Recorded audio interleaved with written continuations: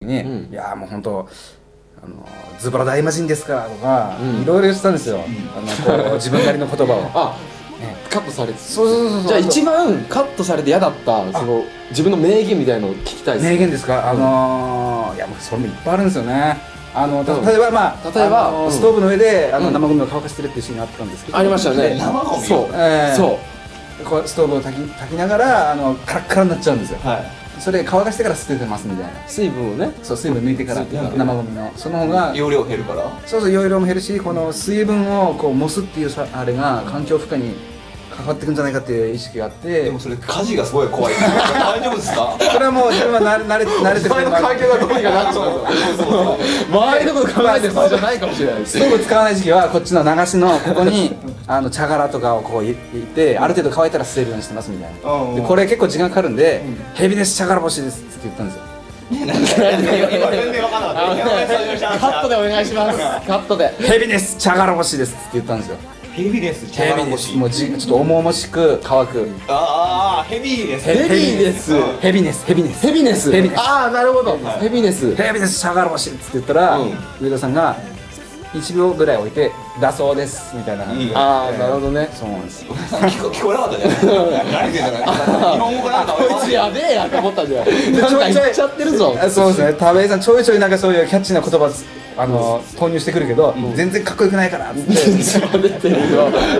しっかりしろよ。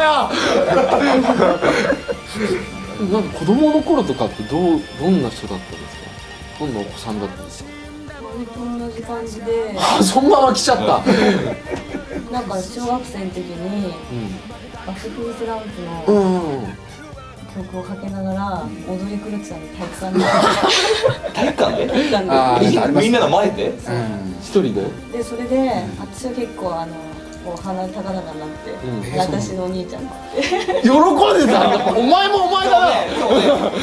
田部一族にちょっと問題ありだ。問題ありだな。今までの話だと妹さんはまともなのかな。そうなんかね、もう麗しい感じでね。みんなちょっとおかしいかな。ちょっとやっちゃってんな。いやでもね、でも会いたいかも。兄貴にも会いたいもん俺。兄貴と飲みたいこれ。兄貴はもう本当酒大好きですよ。そうなんだ。俺全然飲めないんだけど。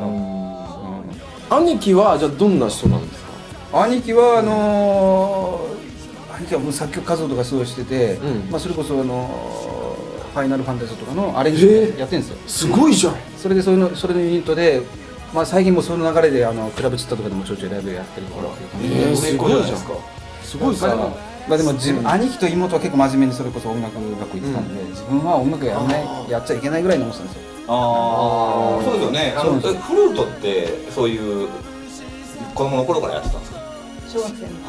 でずっとこうフルート奏者で音大とか行かれたんですか。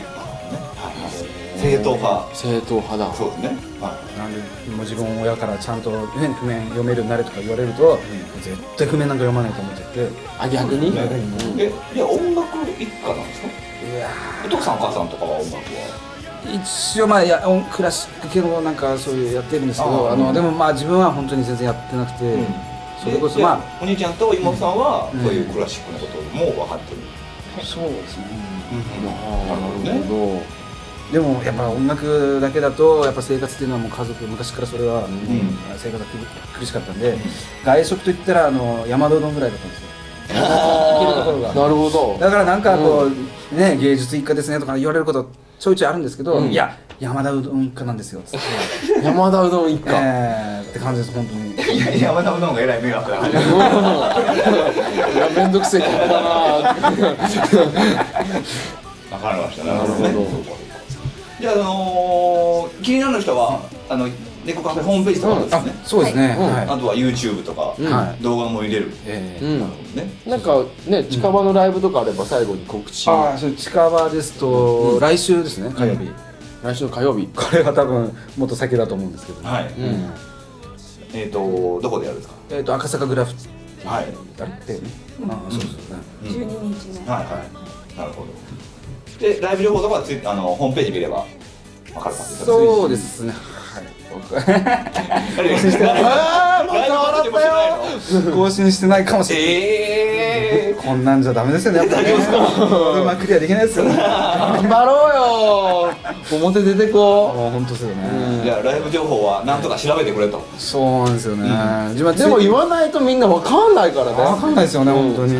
一応間際に間際なんですよ。そうですね、一応ツイッターもあるんですよね。そうなんですよ。あ、でもその僕の後輩がすごいね、田部井さんのファンでライブ行きたいって言ってたんで、だからもう本当前々から言っとかないと決まったらすぐに。はい、わかりました。じゃあちょっと最後にもう一曲猫カフェさんの曲を演奏してもらってこのコーナーは終わりたいと思いますが、最後の曲は何にしましょう。ですね、やっぱこういう人と人の触れ合い、この場所もそういうね、立浪会ということでね、こう人のとの触れ合いを大事にするっていう、そのやっぱりデジタル的なね、そういうミクシーとかそういうのでパソコンでデジタル的なものにお世話になりつつも、アナログ的こう人との会話とかそういうの大事にしたいなっていう気持ちで、そうレコードの音とかそういう感触、アナログ的な感触を大事にしたいと思って弾かせてもらいます。はい。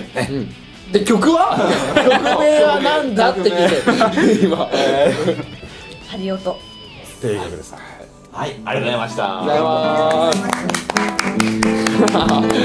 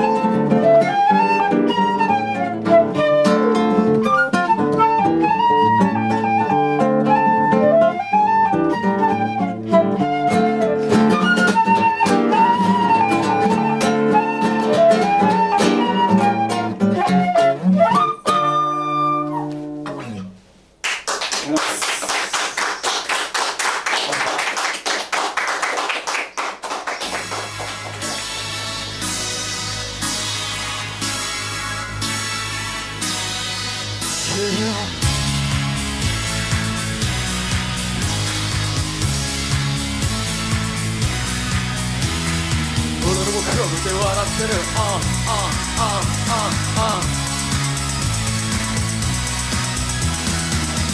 別にはもう何もない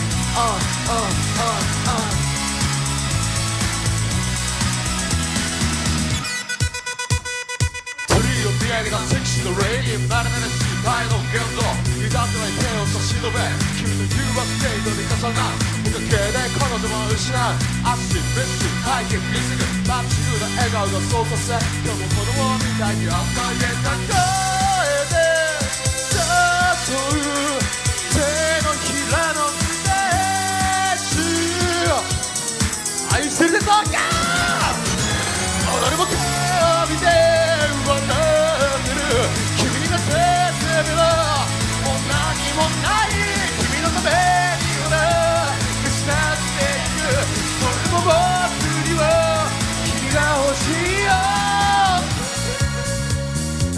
このフロアの中にも悪女が何人いるかな会いたい過ごしたい放題そうね王子の居場所は路上でもたこ焼き屋でも居酒屋でもなく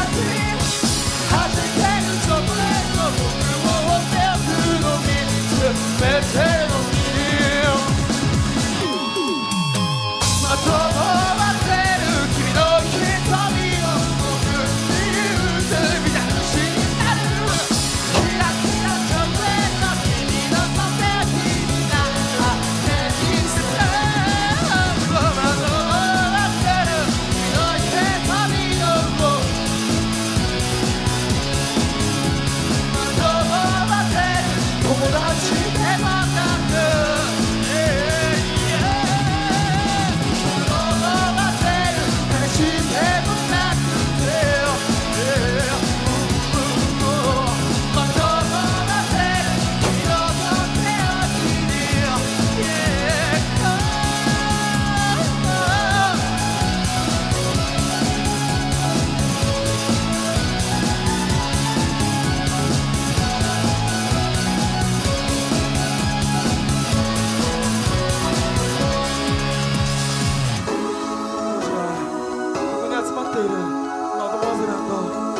たちの友達でも彼氏でもなくとっておきになりたい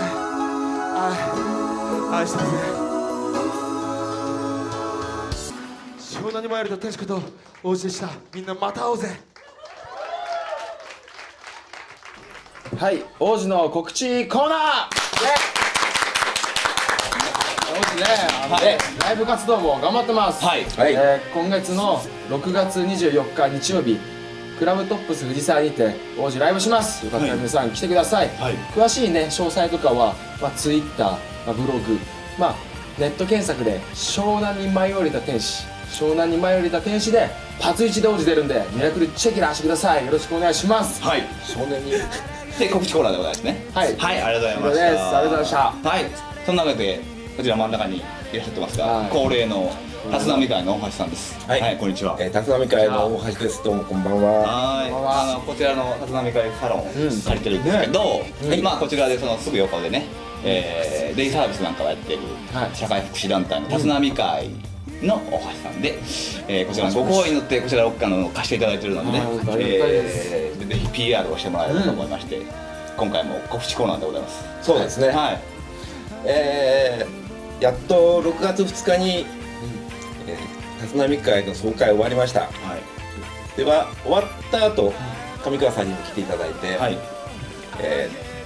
いつもはテクテクテレビの中で立浪会の宣伝でしたが逆で立浪会でテクテクテレビの宣伝していただきました。立浪会って社会福祉団体だけどもそれなりのこう結構な人が関わってますよね。で年間予算がこうとか補助金がこうでこう使い道はこういうのを使いましたとか、デイサービスの収支がどうのこうなっていう総会があったんですよね。なるほど。もう20人ぐらいはいらっしゃって、その会計報告とか定款をこうしますとか、理事長はこうでみたいな、まあかなりお堅い現場ですよね。そこに僕は顔出しましてですね。おお、ホットムーシーさん行きましたね。そうなんですよ。お世話になってますてくてく TV の上川ですって言って、今度よかったら出てくださいねって方でいろいろと乗り気な方もいたのでね、今度またゲストに来ると思いますけども、かなり30分ぐらい宣伝してたんじゃないですか。そうですね。はい、全然分かってくれないですよやっぱり。うちのテレビで見れるのかい。いやケーブルテレビとインターネットで見れるんですけど、ケーブルテレビってなんだよ。こういうケーブルテレビっていうのはこう線をですね引っ張ってきて、そっから説明して、で YouTube でも見れるんですよって言ったら、YouTube って何とかっていうので、でも困ったことにね、実はテクテクテレビに僕も何回か出演してるんですけども、誰も見ていない。そうもったいない。なんかでもね伝えたいですよね。そうなんですよ。まあ今回ですね PR して出たいって方も何組かいるので、まあ今後随時出てきてもらえればまた分かってもらえると思います。あ、そうですね。そんな感じでその社会福祉団体立浪会っていうのがありまして、いろいろと活動をしているところで、はい、ありがとうございます。デイサービスとか、いやデイサービスとかケアマネージャーとか、それから移送ですね。車に乗って福祉車両に乗ってお出かけするとか、どしどし申し込んでください。よろしくお願いいたします。お待ちしております。そうですね。はい、そんな感じでございまして、今日は第1回のキラちゃんでございました。キラちゃん、キラちゃんでございました。今回王子メインの番組だったんですよ。前回はゲストだったんですけども、おめでとうございます。ありがとうございます。大変嬉しいです。ありがとうございます。がっつり撮れまして、約2時間ぐらい撮りましたね。